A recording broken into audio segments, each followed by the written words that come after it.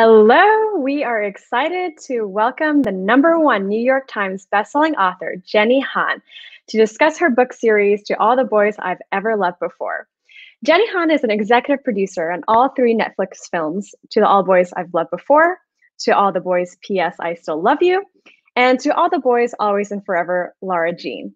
She is also the author of the New York Times bestselling Summer I Turned Pretty series. Her books have been published in more than 30 languages.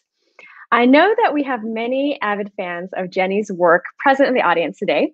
So we are gifting books to attendees who ask questions while supplies last. So please feel free to write in your questions in the box right next to the video, and we will announce the winners early next week. Please join me in welcoming the one and only Jenny Han. Hi. Hello, Jenny. Welcome. How are you doing? I am great. How are you, Michelle? I'm good, Jenny. And what have you been up to during this stay-at-home period? I've been working very hard and also doing, like everyone else, like a million Zooms every day. Yes. What else have I been doing?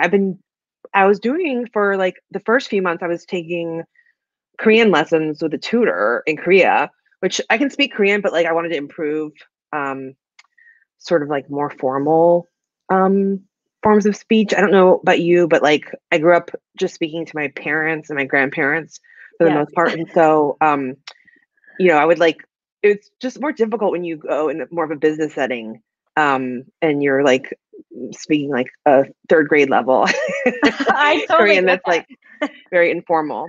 Mhm. So I was doing that, and I was also sort of doing a lot of Asian cooking. Ooh. And Nice. yeah, and then I took up golf because Oh, you golf. can Okay. Socially distanced. yeah, because you can. I would just go to the piers in New York, and just you don't have to be near anybody. And I was just giving Mhm. lessons. I think I was just trying to use my time very wisely. I don't know if I'm any better to show for it, but I was busy. It sounds like you had things to keep yourself occupied. I can totally understand the language aspect. I did a research project a couple years ago in Vietnam, where my family's from, and I had to bring my mom as a translator because my language is so much more casual than the business Mhm. acumen that they use in the day to day. So exciting that you picked up so many new hobbies. Maybe people be inspired to also do some cooking or golfing like you. I think a hot question Mm. before we start going into some deeper questions about you and your work is that fresh off the press is that your final film, To All the Boys Always and Forever, is coming out on February 12th. This is the end of the trilogy and the last of the babies that you created that are growing up in film form. How does it feel? Do you have any teasers for fans? You know what? Yesterday, it always takes me by surprise how emotional it feels, and it's bittersweet because I've been really excited for everyone to see the film, and we filmed them back to back, so it already feels like a very long time ago that we Mhm. made them. Um, and then when all the fan reactions come out and people were saying, "I started reading your books, when I was in middle school, and now I'm graduating from high school, and this means so much to me," or people were saying like it was the first time that they had seen a Asian American girl like them Mhm. um, in a book or in a movie, and for me that's emotional. So I was definitely tearing up a little bit and feeling really lucky and blessed to have such a nice group of people who love the books and love the movies, and it feels good to be able to give them this gift, which I think the movie is. We worked really hard on it. I just hope they like it. That's all I could think. I always, throughout the whole process, I would just say I feel like I am sort of the emissary of Mhm. all the original fans. I know what they love about it, and I really want to deliver to them something that will make them feel happy. And I guess the other piece of it that I wasn't expecting was how many people said that this brought them a bit of joy or comfort over the past few years, which have been really stressful. And the past few weeks have been very stressful. And so people were like, finally, 2021 has some good stuff happening. Absolutely. When I think about your work and why fans feel so connected, um, there's a pull, right? I think a big part of that is you're right. There's an element of comfort and just a degree of kind of a different time in your life, or maybe a more innocent time in your life that you can look back to, especially for those who are not in their teenage years. Mm-hmm. So I think the fact that it's coming out on February 12th and it's on Netflix, right? That's where it'll be coming out. Netflix Will be great home entertainment because I don't see us coming out of the pandemic anytime soon. So all those can view from home on February 12th. So I'll Jenny, say though, yes. oh, I was going to say that the second movie came out at the same time last year. And it was honestly the last time that I got dressed up or went anywhere because the premiere happened the same weekend in February. And then was the Oscars after that, like the next, I think, week.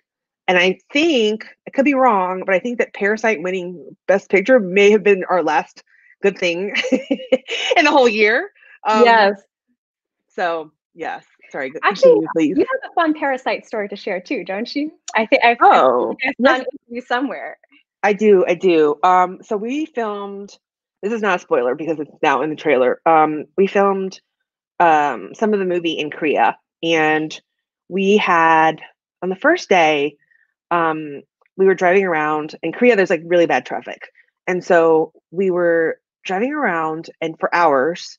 And our PA was the one driving me and the other producer around, and you're just in the car just chatting and chatting. And I was talking about Parasite, and I was like, "Yeah, it's gonna win. Like, it's definitely gonna be like a Best Picture." Blah blah blah.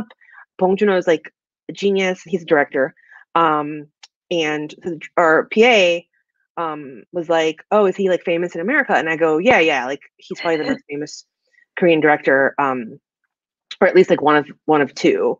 And he was like, "Oh, cool." And then literally and then I was just literally talking about it for like an hour. I mean, we were in traffic, so then I guess like towards the end of the day, the other producer was like, "So what do your parents do?" And then he was like, "Oh, my mom is a homemaker and my dad is a director." And then I was like, "Oh, like has he done anything that I would know?" And I don't even know why I asked that question because I genuinely hate it when people ask me that question. People say it all the time, and it's like I don't know what you know, so why? Are you Do you know what I mean? And then usually Yes. when people ask me, I go, which like YA or children's books do you know? And they'll go like Harry Mhm. Potter. And I go, that's not me. So that's like, if Yes. that's all that you know, then you don't know me. Um, so then he goes, oh, a movie called Mother. And then I was like, oh my God. So his dad is Bong Joon-ho.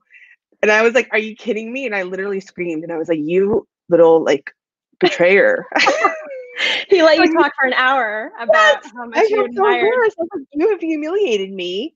Um, but he was super sweet and young, and I actually brought him as my like guest for the premiere for the second film, because he was one of my favorite people from the movie, and yeah, so that's my Parasite. And then because he was in town for the Oscars, Mhm. and what was really sweet about it was he was like we were texting back and forth, and I'm like, you should come, and like you were a big part of the movies, and blah blah blah. And then he was like, yes, I'm so excited. But then he's literally going to every single like fun Oscar celebrity party. But then he came to ours, and he was like really happy to be there. And I think it was because it was like his thing, and Parasite's like not his thing; it's like his dad's thing. But Mhm. this was Mhm. his thing, and anyway, yeah, that's my story. What a fun story. I want to get to the films and how you adapted the books to films later on this talk. So let's start from the very beginning, right? I've heard that you, like the protagonist Lara Jean of To All the Boys, you also wrote letters to your crushes as a form of closure. So is this what kicked off your brilliant writing career? No, because I'd written several other books before, to all the boys. But in terms of like being a writer, I guess I've always written stories, and since I was really little, and I also kept a journal since I was 7. And so I was always writing, and I felt like writing the letters helped me process what I was feeling. And Mhm. um like in the first letter that I wrote, I had this line that I was like, I'm just gonna write because that's like the best thing that I know how to do, and I'm good at it. And that was like the tenor of the letter. And yeah, so I would say that I think I had the idea when I was just in a cab in New York, and I was like, oh my gosh, like what if someone wrote love letters, but then they got sent out, and then what happens next? And I think that's kind of the key with telling stories, and because you have to be like, and then what, and then what, and you have Hmm. to imagine your reader sort of following you along on every page, wanting to know what happens next. Hmm. I love hearing about that. And you in particular, I think you write in young adult and children's literature, right? In particular, Hmm. I think you started with a children's book when you first started your career. So these are very formative years of the mind, a time when we come of age. What Hmm. launched your interest in the genre, and how do you go about capturing the essence of what it feels like, during this time of firsts as a teenager? Because for me, I feel like that's many moons ago. So, what does it, feel like to do all that research? Well, honestly, my first book, um, Shug, I started writing that when I was 20. I think I was 20. So I was just out of my teens, and that felt still really resonant, really like sort of close to the surface for me, just as an artist. And um, that's why I started there. But also, I can say I've always loved stories about adolescence and coming of age, just because it's so fertile of a time, and it's naturally interesting. It's naturally has a lot of emotions and like first times. And so for storytellers, the first time is usually the most interesting time. The first time and the Mhm. last time. I mean, I think as an adult, you really remember your first love. The middle can get a little bit blurry. You're like, who? You're like, who was I dating when I was 28? Or what did it look like when I was 33? And then Mhm. you never know when it's gonna be the last time either. And so Mhm. I just think that naturally for me, I kind of am drawn to stories about young people and really approaching it like that it's not any different than writing about adults, really. It's people, it's like human beings. And so you have to come at it with a level of like respect um, in that experience, because it's so all relative to what you know you've been through or going through at the time. So in high school, I remember getting into a fight with my best friend, or getting a bad grade at school. It really felt like the end of the world. It was like, because your world is only so big, and then as an adult, you break up with a boyfriend or you get fired from work. And then that also feels really big because your space around you has like continued to grow. But that doesn't mean that the emotions you felt when you were 15 are irrelevant or unimportant, And so that's how I approach writing for young people. I think that's a very beautiful way of capturing it. Hmm. There should be, due respect given to anything that we, aim to do in life.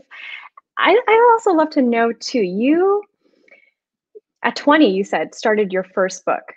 So did you know, in your teenage years that eventually you wanted to be an author? Did you ever discuss this with your parents? I know you have a No, sister. no, I didn't, because I was always reading, I was always scribbling in my notebooks, but I don't think it was ever a possibility for me in my mind, um, because I never met a writer before. It felt very far off and unrealistic. And I grew up as the child of two immigrants who had really like blue collar jobs, and so you know, it didn't ever feel like a possibility to me in a real sense. I never even honestly considered it. But I think for a lot of people, the arts feel kind of hard to get into, and you don't even know where to start. Because when I decided to go to grad school to get my master's in creative writing, I did it knowing that um, the likelihood of me getting a book deal or being able to pay my loans was slim. And when you get your teaching degree or you go to law school, you're probably going to get a job doing something. But that's just not the case with writing. And you don't know if people are going to want to buy your book. You don't even know. I know plenty of people from my program who were really beautiful writers, and they never sold anything. And so there's so much that goes into it that has nothing to do with you and your skill level. I think that's one of the most poignant captures, I think, of what it means like to be an artist. I feel like I've been following a lot of careers of friends and mutual friends throughout time, and You're right. Sometimes it is, luck of the draw, or it happens to be that what you're writing is capturing the essence of a time that you're living in. So I'd love to know too, you spoke about the MFA, right? Hmm. Would you recommend for aspiring writers today who are in the audience, should you pursue an MFA? Honestly, it's a hard question to answer. I lean towards no because I think that there's so many more resources now for people who want to write.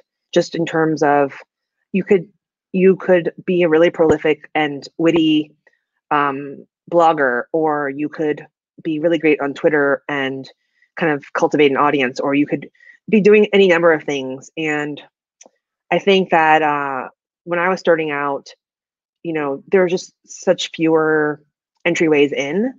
I think what an MFA is really great for is finding your people and finding people who will be great readers and critiquers of your work.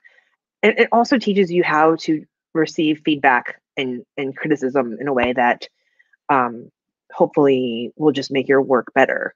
Not everybody has that skill. I know people now who are novelists who only show their editor and no one else ever sees it. And I know just for me, I have so many dear friends who are writers who I would never publish something without showing them first, because I know that they make me better. And I met a lot of those great people in grad school.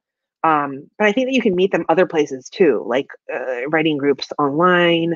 I think you just kind of find your fellows, I guess, anywhere. And an MFA is expensive. It's especially in New York. I think I took out loans to do it, and I was living in the dorms, and I was an RA, and I got like a few little scholarships. But it, you know, I don't regret it at all for me, and it's how I got an agent and everything else. But I think it's not necessarily a slam dunk of a decision to make. And I think it's really more about being serious about what you're doing. Thanks for that perspective. You were sharing earlier that it seems like writing is a labor of love, right? You can't do it if it's not something you enjoy, and with no one to look up to as a writer in your early life, it seems like those in your MFA also maybe brought you this whole network of like-minded people who wanted to achieve the same things. So after your MFA, you wrote a bunch of books. They've had a lot of success commercially. It must feel phenomenal to see your books be such hit films on Netflix. What is the adaptation process from page to screen? And I'm also curious to know, in the writing community, is it common for writers or editors to now consider tweaking certain elements of a book to be more adaptable for a potential film or series Hmm, option? I don't think so. And even me now, I wouldn't do that because I really feel like with a book, it should be the sky's the limit. You should set out to tell whatever you want to tell, and don't be thinking about budget of having elves and doing CGI. You know what I mean? Like that's like not something to worry about in that moment. I think in the moment you are really dedicated to seeing your vision come to life, and your budget is endless. That's the difference between film and books. Um, you can do anything, and that's how I approach it. And I honestly believe that not every book is meant to be adapted. Some things are better left on the page because, I always say to fans who come up to me, they're like, "Oh, I'm disappointed that this thing wasn't in the movie," or "Is it going to be just like the book?" And I go, "No, because it's not. This movie is not even my vision. It's literally the director, the screenwriter. Everyone is putting their own kind of lens on this thing, and." So I would say the best movie that you'll ever see of this book is the one that's in your own head because you were imagining Mhm. what the characters look like. You created a house, a set, costumes. You already did that, and nothing is going to live up to the story in your head. There's very few adaptations I think are exactly what I would have pictured or better. I mean, sometimes you go, "Wow, this is even better," in terms of what they were able to show on camera, and that's now that I'm screenwriting. Also, that's probably one of the challenges. Is in a book you really have unlimited time to spend in the character's head, and you can really be literally, especially if you write in first person, you're in the character's head. The character is telling you how they feel. And there's both pros and cons to it, but in film, you tell that completely through images. So you have to make sure that everything's making sense. And now that I'm not just a moviegoer in the sense of just enjoying movies, and now I'm watching it to learn and understand, I'm realizing when I pick apart a movie, I go, why did this movie fail? It's because I didn't understand what was happening. And for instance, there's a movie I saw over a pandemic where I cannot tell what the relationship was between the two main characters, where I'm like, is that her brother-in-law? Is that her ex-boyfriend? Is that just a friend? And it really um, interfered with my movie going experience. The whole time I was just like, I don't know what's going on. And I think as soon as you start to have those kind of questions and doubts, the veil is sort of like lifted, and I'm no longer like enraptured by the story. I'm not lost in the images where I feel like I'm in it, because I'm thinking, why did they not tell me who they were to each other? And now I don't trust um, the storyteller anymore. And I think for any kind of storytelling, you as the author or the creator, you have the viewer or the reader in the palm of your hand, and you're holding them. And once they start looking around and the spell is broken, then it's just kind of like hard to get them back into it. You know how you said that one of the best things is the movie in your head as you're, as you're reading a book, you definitely see, the characters, you visualize the set in your own mind.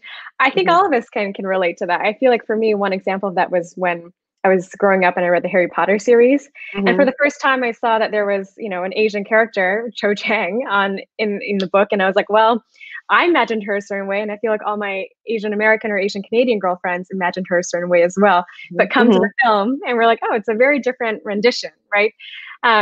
Which kind of leads me to my next question. Over several decades, we have seen many instances where a character has been written as an Asian American individual or as a person of color, but is cast as a white actor by studio executives.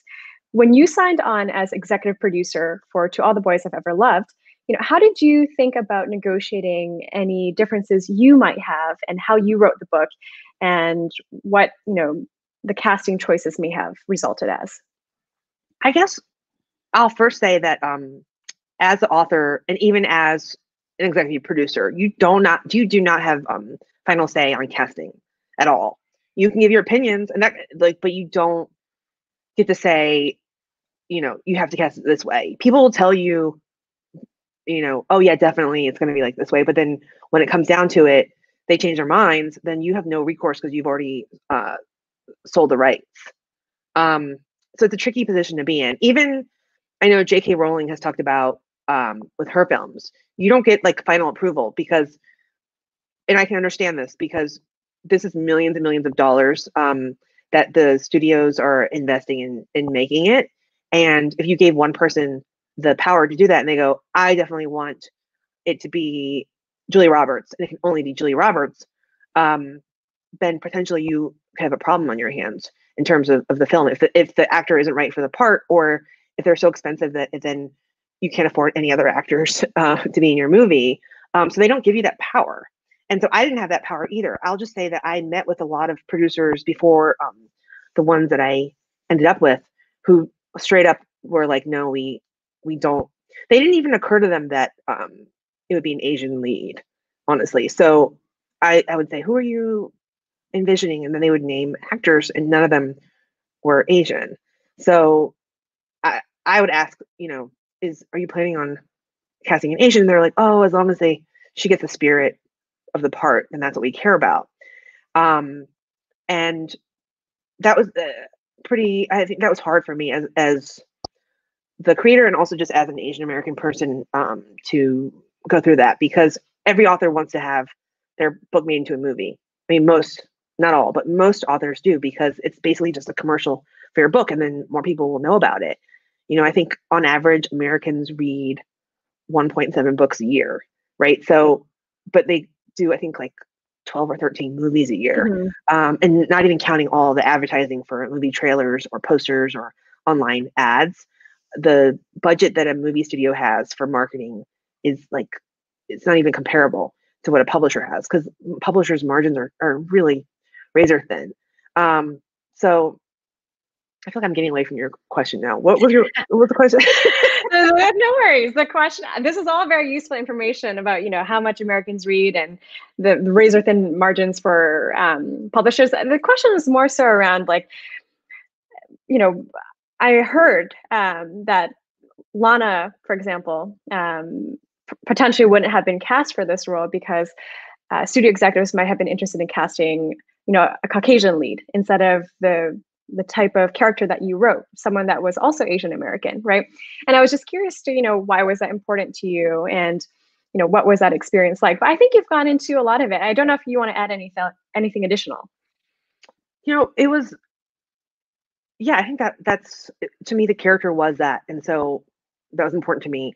And it's not always the case where it's important to me. I think sometimes I feel like there's other characters that I have, like for instance, in The Summer I Turned Pretty, I feel like one of the female characters, the mom, is very much like white to me. She's white in the books, and I think if we were to do a film adaptation, she would be white just because that's who the character is. But of the other ones, I feel very open about that. And so in general, I feel open, and especially with film, it's just there's so many more layers of it than just you writing a book. So now you could potentially be giving someone else a shot to have a career and to be in the spotlight that they didn't have before. And before that point, it was just you trying to tell a version of the story that you wanted to tell that felt truest to what you're doing. But because I don't think a book and a movie have to be like a page 1-to-1 kind of ratio, it really is like just imagine it and then it could be. And I think we could have a bigger imagination than we often do when it comes to casting. And now I think it's definitely becoming more of a sort of awakening in Hollywood, that you can do that and you can still have a successful film. But I think for a long time, the understanding was, well, we have to have like a green lightable actress to play the part. And, only it's not like a coincidence that all the green lightable ones, for the most part, are white actors. And so I had said to Lana early on, I said to her that, this book series has a lot of fans. And what I want for you is what Emma Watson and Jennifer Lawrence and Kristen Stewart all got out of their book adaptations. And it's not a coincidence that young adult literature is mainly read by young girls. And so that's why you have really meaty roles for young women of a certain age. It's all like teen stuff because that's where they're the heroes. That's where they're the main character. And I think as you get older and you look around, you go, a lot of these films, especially the ones that are non-romantic, have a male lead and they're the hero. And then the woman is just supporting him. And within YA, what I love about it is so centered on young women because we know that's our audience and that's who we serve. So I said to Lana, I really, more than anything, I want you to have this role and go on and be able to do whatever you want to do and see this as your launching pad into more, just same way that all those other really wonderful actresses who are in those book adaptations have gone on to have these big careers, and they are really leading the way. Absolutely. I think that's such a beautiful way to put it. And I do hope that Lana's career takes off just as Kristen's did, just as Jennifer's did as well, because you're right. Young adult novels, I felt like I was part of that demographic growing up. I'm sure you probably were as well. Was always had my nose in a book, at least, always reading. So I know we're almost at time and we have a lot of fan questions. Okay. So I'll close off very soon with just one or two more questions. So the next question I have for you is, with e-readers and audiobooks on the rise and the decline of brick and mortar bookstores, where do you think the publishing industry is going to go? And what are your bets for how readers are going to discover new books in the years to come? I remember when ebooks came out and everyone was really concerned and thought that print books were over, and it just wasn't the case. So I really think that for young people, books are an extension of their identity. It's like, if you look at, people will often take pictures of their bookshelves, and it's a way to express like who you are and what you love and what your personal style is even. So I don't really see that changing. I think that as an artifact, I know for me that when a book comes out that I feel certain that I'm going to want to keep, I buy it in paper. And there is something that feels sort of timeless about having the actual book in your hands, um, and not doing the ebook. So I guess, everything's always changing. I've seen a million changes since I started out, which, Mhm. gosh, my first book came out in 2006, but I think I sold it in 2004, um, when I was still in grad school. Mhm. And it's changed in so many ways. In some ways that they're very sad, just the way that in life everything has changed with the internet and being able to access everything online. Um, but I'm not like really worried about books. And I think you can point to looking at the way that right now there's so many ways for stories to be told. Um, we have streamers and we have your traditional movie theaters, and you've got like YouTube, TikTok, so many different ways. So there's so many different ways for people to tell a story. And I don't think the books are gonna um, see their death knells Yeah, anytime yeah. soon, honestly. Because I think Hollywood goes to books over and over and over again, and now there's just Mhm. more um, outlets for that. Now that we have Netflix, Hulu, Amazon, and all those Mhm. places, and people they need to tell stories, and so it's like, why not look at books for Mhm. that? It used to be much more rare. Well, books are definitely a focused effort that, someone or a group of people have put together to tell a story in a very, it's a finite amount of pages, and it's usually beautiful if it's been published. I am personally running out of space to store my books. So if you have any advice, you can share later. I have too many physical books, which is why I started e-readers recently. But to close us off, here's a question that I know many are yearning an answer for. Do you have a fourth book hitting the shelves anytime soon for the To All the Boys I've Ever Loved trilogy? Turning into Beyond? Um, no, I mean, like, not anytime soon. I always say never. You just never know. I thought that it was only going to be two books, and I changed my mind, and did a third one. So, but I've been very focused on the film side, and I've been doing screenwriting and stuff. And it's just, I think right now I'm full up with um, words, but they're all in the screenwriting space. But I also have like three novels that I've been working on for years. Um, Mhm. and I tend to work that way. I'll put it aside for a bit and keep coming back to it. And so there are new stories that I want to tell, that I just haven't had the chance to yet. Well, we're definitely looking forward to them when they do come out. Well, Jenny, thank you so much for participating in this moderated conversation. We're going to move to some of the many questions that I'm sure you've received here in the comment section. Okay, we Oh, have a okay. question. All right, getting started pretty fast. Suzette Escobar has a question for you. What have you thought about how they translated your books into movies? Do you feel like it captures the magic of your books on the screen?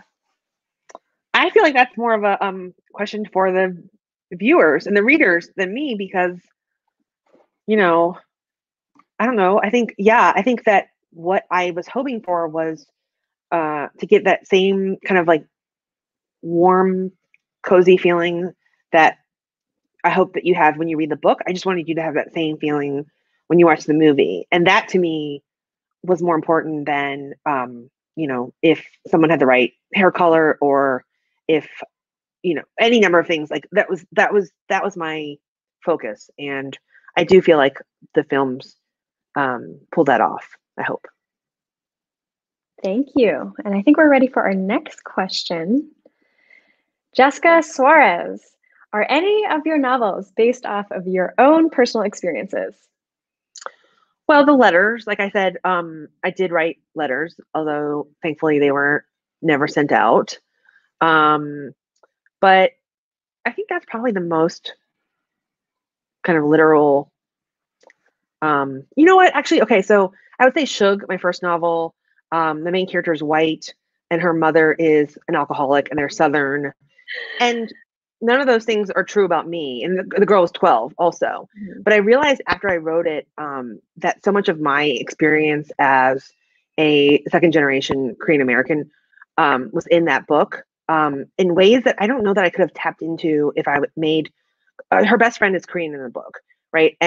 But she's white. And I don't even know that I could have gone to some of those places if I had made done a reversal of that because it was getting kind of like personal, I think, Mhm. in terms of just, I think so her mother's alcoholic and she really has a lot of burden on her shoulders and has to do a lot more things that kids her age do. And I think for me growing up, that was my experience too, where a lot of people are can relate to having to translate English for your parents or having to help out with paperwork or just be an adult before you're quite ready to be an adult. And I would say that that book is really about that. Uh, and I think that oftentimes I don't even know what the book was about in terms of how it relates to me until after I've written it. Books can be personal to you in so many different ways. And that one, I didn't know that I was ever going to get that published. I didn't know that I would ever get to write again. So I think I just poured out so much of myself into it.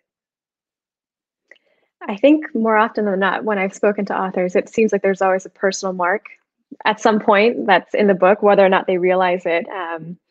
And thank you for sharing the stories about how you grew up and how that probably permeated into the book in some way or another, whether we're conscious of it or not. And I think we're ready for our next question too,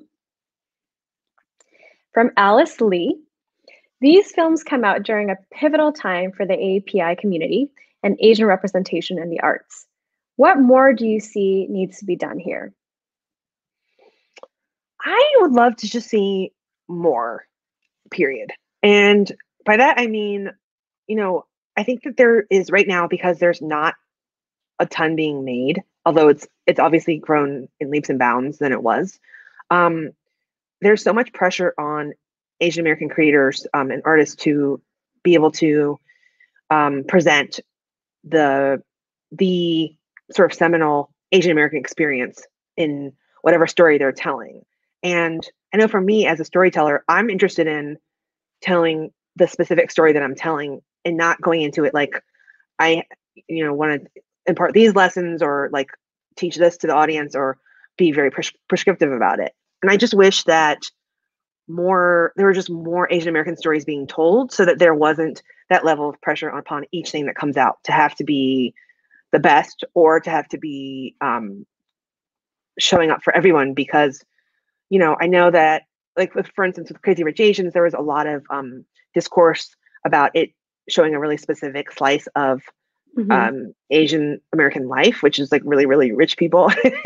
And I think most people don't relate to that, but that was the story that it was telling, Mm-hmm. And so I just wish that we could get more Southeast Asian, like all these other kinds of Asian stories to be told so that we weren't just getting that one slice so that that one thing had to live up to, you know, in a way, it's like when a rom-com comes out and it has like two white leads. It doesn't have to Mm-hmm. become any more than it is, which is a really lovely, delightful romantic comedy. It doesn't have to solve like racism or explain, you know what I mean? Like it can just be what it is. And I Yes. just wish that Mhm. for Asian Americans and for all like artists of color that you could just tell the story that you're telling and have that be enough because there's so much to choose from. And I understand why there's so much weight to each thing because it feels like if this thing doesn't do well, then we're never going to get another chance. And there's a reason people feel that way because that's how it's been historically.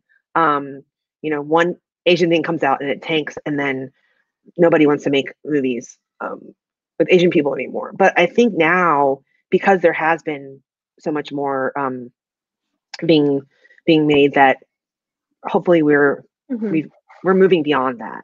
I hope. I think you touched something pretty, important on that, which is I like that your books allowed your protagonist, who is, Asian American, just be a normal teenage girl. Like she just got to have normal teenage girl dreams. She was able to just be a person. Like, of course, Asian American, but also she just had her personhood aside from that. And I thought that was something really special that you got to represent, because that's a story that you wanted to tell, and that's what the book was written to communicate. Um, I think we also have time for a couple more questions as well. From Namrata Shah, Jenny, would you consider writing a spin-off book on Lara Jean or another character's life? Maybe one of the characters she wrote a love letter to. I also want to append to this question, Jenny, that you have a lot of male fans who reached out to me before this talk, and they all wanted to know. I didn't have the chance to ask their question because there were just too many questions to ask, but they wanted to know if you'd ever considered in the future, as a part of the series or as part of another, book that you write, have you thought about writing any male leads, or maybe this book from the POV of one of your male characters? I hadn't thought about it. Although with Summer I Turned Pretty, those books were written, half of it was from a guy's perspective. So I've done it before, but with this one, I haven't. I think I feel like with Lara Jean's story, I feel good in the way that it's like closing. But for me, when I finish a novel, the characters kind of live on. I'm just not there, like kind of watching over them. So it's not to say that I wouldn't do something else with them, but I think it would really have to be something fantastic and just exactly the right thing, and also be creatively interesting for me, because every single thing I do, I want to feel like I am trying something new or challenging myself in some way. And I think that it's possible for sure. Again, never say never. But I would have to find my own sort of angle into it that makes it exciting for me to do, because it's not just the time that you spend writing the book. It's a lot of time spent on, marketing the book and selling the book and talking about the book. So it has to be something that you feel passionate about forever. And I think it's all about just kind of finding that doorway into it that makes you feel like, I can't wait to get back into the story. I love that. And we'll also put some room for, I think we have a couple more questions we can take. Nigel and Tim, I think we can put a few more on. Ooh, I like this one from Jasia Ma. Were there any young adult characters you read and loved growing up that have inspired your own writing? Well, I'll say this, like, I loved Judy Blume. I loved Lois Duncan, Christopher Pike, Babysitter's Club. I read everything. But YA as it exists today did not exist when I was growing up. So you basically went from little kids, like picture books, and then you had like kind of like your third grade kind of like Dear Mr. Henshaw, Hatchet kind of stage. And then you had like some Babysitter's Club books also during that time. And then you had some sort of like Sweet Valley High, like teen books when maybe you're in 5th or 6th grade.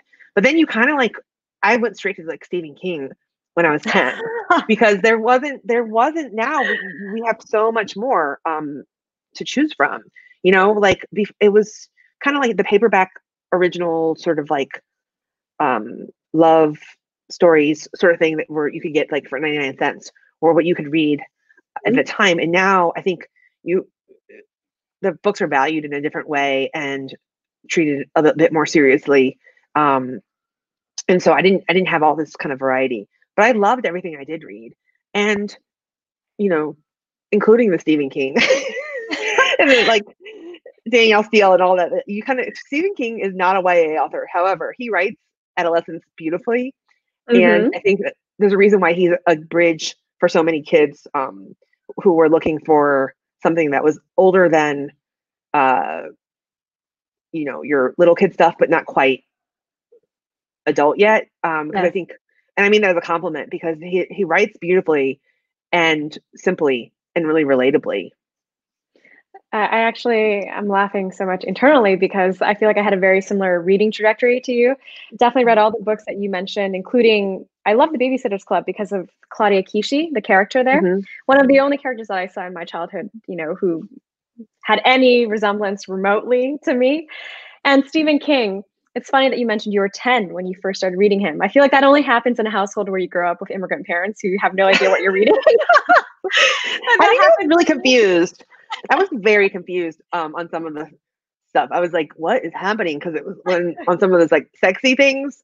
I'm like, I don't understand. But then you kind of just breeze past it, what you don't get. And by the way, that was pre like internet. So like if you were confused, you weren't really like looking it up. I just was like, all right, that's over my head. I'm just gonna like push on forward to, you know, the girl who can start fires with her mind, and like that's interesting and Totally feels get it. safe for me.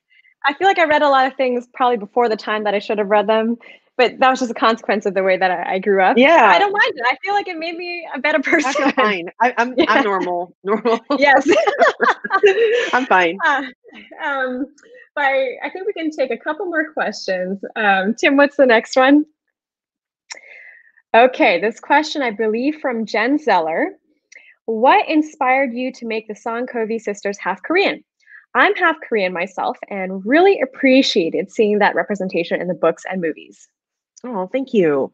Um, the reason why was because I was interested in like a couple of reasons. One, I was a lot of my friends were sort of having kids around that time, and so I was seeing a lot of like biracial families.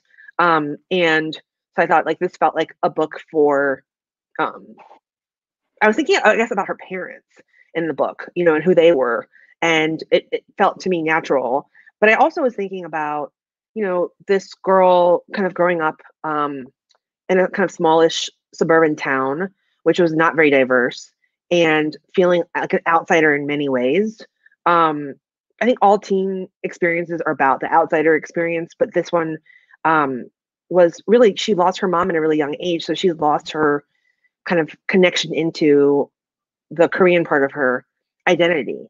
And that was interesting to me and something I wanted to explore, where she was trying to find ways to feel close to her mom and that part of herself. And her dad was trying to be helpful, but he had a lot of limitations um, just by virtue of not being Korean himself.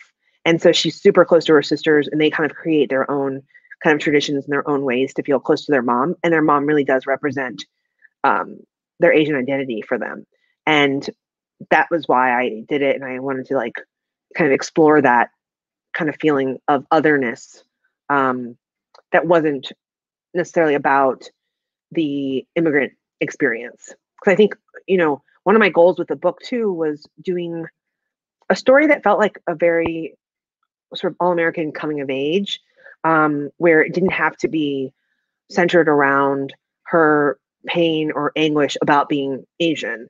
And I think historically, the kind of books that we see from people of color have been about pain and the struggle and coming to Mhm. terms with that identity. And I think we need those kind of books, but I think we also need books where that's not the main point of the story, you know, where people are just like living their lives.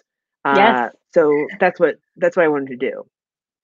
I think you ushered in, a new generation of young adult books for a lot of young people um, that just, accomplish that, right? They just got to live their everyday lives. They just got to be people. It didn't need to be, you know, Asian Jenny or Black Jenny or Hispanic Jenny, for example. It just got to be you just got to be a young woman, right? In the book, I think that's important. And I feel like recently I've seen a couple of things come out, including Mindy Kaling's was it Never Have I can't Hmm, remember hmm. exactly the title. Never have Never have ever. Hmm. I ever. In addition to, of course, your trilogy.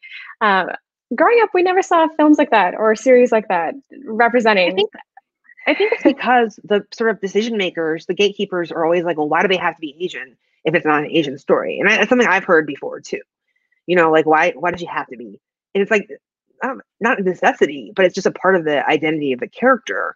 You know, and so I think they're asking the wrong question when you go, why do you have to be? What does the story necessitate for her to be Asian? And it's when that's the only kind of thing that people want from you. I think that's what people are delivering, Mm. um, because there hasn't been that opening to just be able to feel free to tell, you know, a story about a girl and her sisters that's not centered around that. But it's not shying away from it. It's just not Hmm. the whole point of it. And I think Hmm. both publishers and I think movie systems have been about like, if it's going to be Asian, then it needs to be about really being Asian and like why that's like hard and what Hmm. are all the struggles with being Asian. Um, so I'm really happy that with To All the Boys, um, it's been a story that I think anyone can relate to that story. Hmm. It's not only Asian American fans, but it's all kinds of people I think can read her or watch her and feel like she uh, can represent some part of them. Absolutely. And I think it opens a new door for a lot of writers in the future to be able to tell stories similar to the ones that you've told too. That maybe before it wasn't validated by the market, or people were afraid to publish them because they weren't sure if they would sell or if there'd be commercial success. Mhm. So I think we only have room for one more question. This one from Hannah Siegel. Did you always envision your series to become a TV series?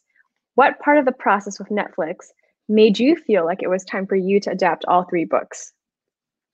Well, so actually, it's a movie series, and like I think for me, I was open, but I think I was picturing it as a movie.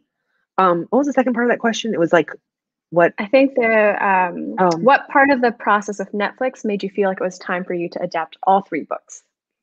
well, then they didn't decide to do it all at once. It was like the first one came out, and then they were like, "We should do the second and third." So I was like, It was "Great." a hit. So I was happy to do that. Yeah. That's awesome. Well, Jenny, thank you so much for being a part of our conversation today. I know we weren't able to get to all of the hundreds of comments that were put into this box. So, if you are interested in Jenny's work, it's her film is coming out on February 12th on Netflix. I'm sure she has some projects up her sleeve, and we'll be sure to share them amongst the Asian Googler Network and beyond when we hear more about them. And for those who've asked questions today, we will make sure to send you some information if you were a winner of the lottery for Jenny's books. So Jenny, thank you again for your time. It has been such a pleasure having you on the Toxic Google Show today. And we wish you all the best in Thank 2021, some you. brighter days ahead. Thank you so much. Thanks, guys.